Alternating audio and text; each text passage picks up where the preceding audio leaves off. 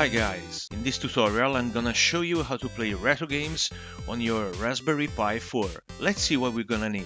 Raspberry Pi 4, a micro SD card with an adapter for your PC or a USB card reader, a USB pen drive and a gamepad. Let's allow Raspberry Pi Major from the official website on your computer. Raspberry Pi Major is the easiest way to install RetroPie on our Pi 4. Choose the right version for your OS.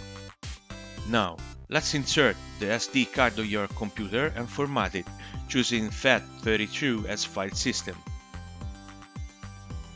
Let's run Raspberry Pi Major. From the operating system scrolling menu, let's select Emulation and Game OS, then RetroPie and RetroPie 4.8 RPI4. Now it's time to select the storage, so let's click on the SD card we have inserted in our PC. Now let's click on Write. It takes some time, so for this tutorial I speed up the video just a bit. At the end of the writing process, our SD card is ready for making its magic tricks. Let's insert the SD card in our Raspberry Pi. You can also connect your gamepad to a USB port and turn on your Rasp. You can follow the little thumbnails to configure the buttons of your gamepad.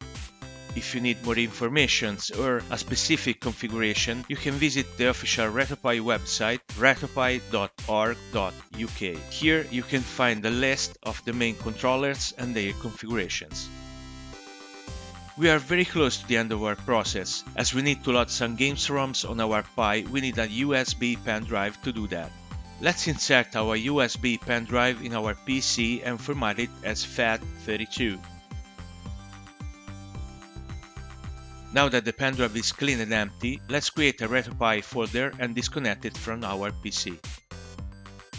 Let's connect the pen drive to the Raspberry Pi and wait for some seconds. The Pi will write the file system on the pen drive. Just wait for a minute, it won't take long. Disconnect the pen drive from the Raspberry and connect it to your computer. Clicking on the RetroPie folder, you could see 3 folders. Open the ROM folder and you will see a list of devices.